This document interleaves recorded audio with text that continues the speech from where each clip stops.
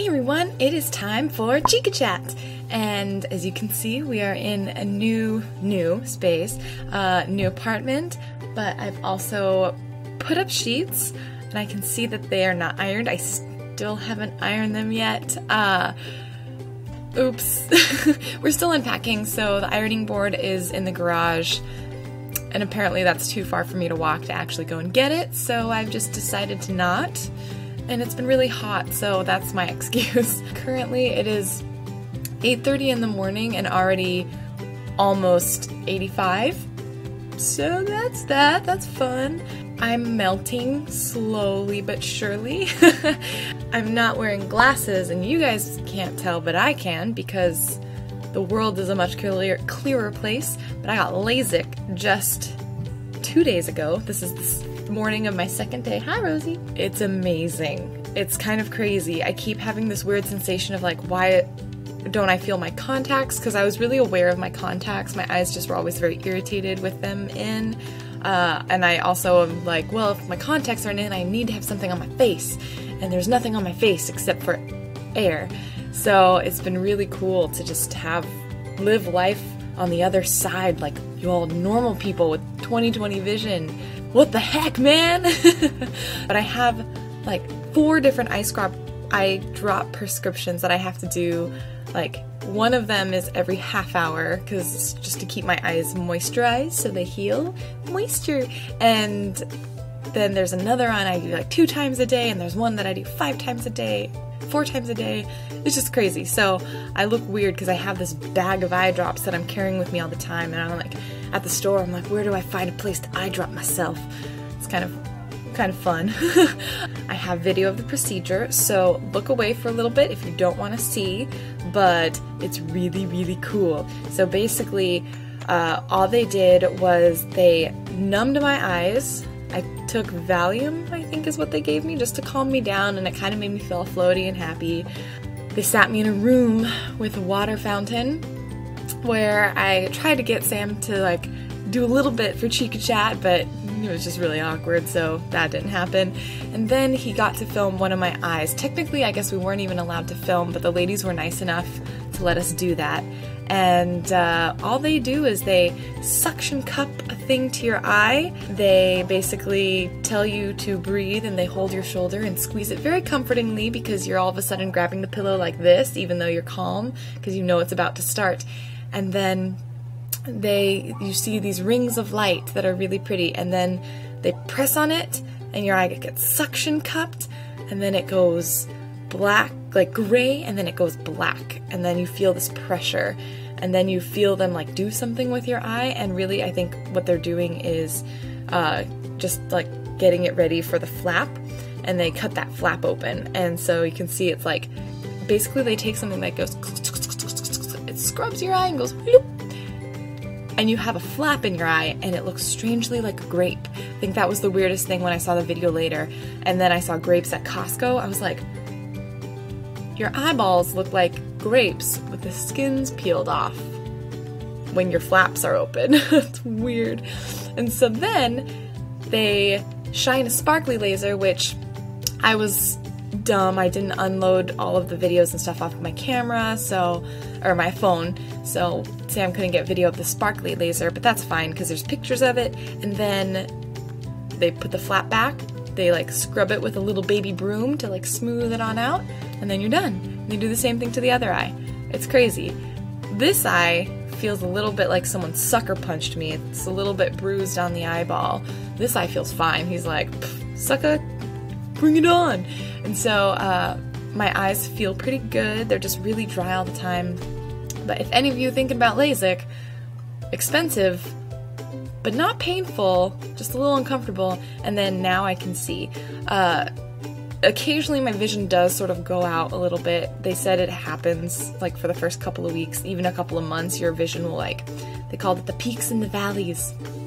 And so my vision will sometimes be a little bit blurrier, but most of the time it's pretty good. I feel like it's good. So worth it. So worth it. In non-eyeball related news, I played ABZU for the first time. I wanted to wait until I didn't have to worry about contacts or glasses or anything, and I got time to sit the whole couple of hours to play. It took, when did I start? It took probably about 2.5, 3 hours to play, and I think part of it is because I explored a little bit more. I think if I just played the game straight through for plot, it wouldn't have taken that long, maybe an hour or so. I won't give away the game itself because I think it's one that definitely should be experienced. I played it on my own on the PlayStation 4. I don't have a capture card for it. I did that intentionally because I wanted it to be, because Journey for me was a really special experience, and I wanted ABZU to like have that same magic. The story is amazing. Visually, the game, like really, that's where I think a lot of the magic lies. Not only in the plot, which again, I won't talk too much about because I don't want to give it away, but the magic really lies in the visual components of that game. And one of my favorite parts of the game is that there are little statues that you can find, and you can just have your characters sit and meditate. And after you finish the game for the first time, you can actually go back and just have meditation with the creatures of ABZU. Like Journey, they use color and the tones of that color and the shades of that color to really great effect. It's just stunning, just incredibly stunning. I do have to say my one complaint is the controls weren't as intuitive as Journey. I don't know if it's because maybe different people were on the development team for it. The camera kept sort of swooshing, and I think it was meaning to give that majesty of the ocean, which at times it really did. There were a couple of times where I actually like grabbed my husband on the shoulder because there was a moment where we were swimming with whales. It was insane. I kind of screamed because I was so excited. Oh! Silly me. One of the biggest reasons why I wanted to make a Chica chat was to celebrate 100 subscribers. Yay! So this is something that I kind of knew it would eventually happen, but I didn't know when or kind of how or anything like that. And the fact that I have hit 100 is kind of incredible. First, I want to thank you guys, because you're the ones tuning in and clicking buttons to enable me really to be able to do this. The really exciting thing is knowing there are people in the world that I'm able to impact and influence in whatever way. I think it's a gift that we are given if you create something and other people absorb it and consume it. You know, I create in a couple of different areas. I used to create as like a teacher, a classroom teacher, so I'd have lesson plans, and that was the way I got through to people, was creating lessons and like loving my kids.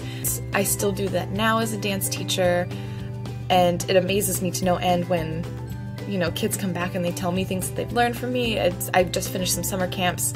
I create as a dancer, and having people come to me after they've watched something that I've done and explain how it made them feel is amazing. And then doing this on YouTube is just another facet of creation that I feel really gifted to be able to share. So you guys are awesome. Jung, so much love.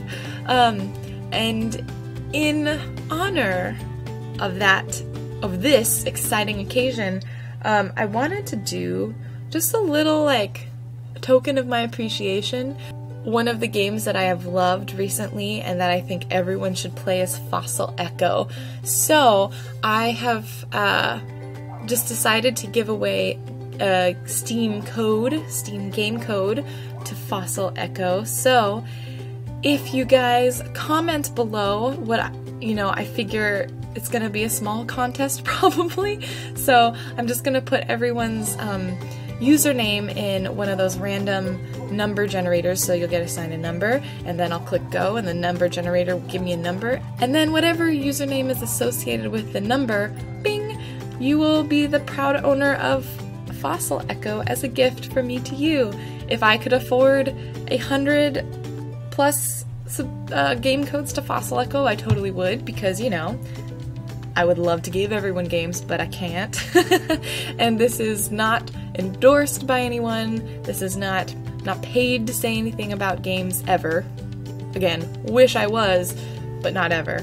But yeah, I thought it would be really nice to do something like this because you guys give me a lot with how much I've gotten to know a few of you, how much I've gotten to just enjoy being on the internet with you guys and creating this little but beautiful community, and I want to give something back. So that's that. So 100 subscribers. LASIK, ABZU, heat wave, new apartment. Ah! It's crazy, but it's awesome. I will see you guys in the next video. I hope you're staying cool, and if you're in some area of the world that's really hot, or no, really cold, too bad you don't live in Portland. Sorry. Maybe next time you could come down here. We have lots of heat to share. And yeah, cool. I'll see you guys in the next video.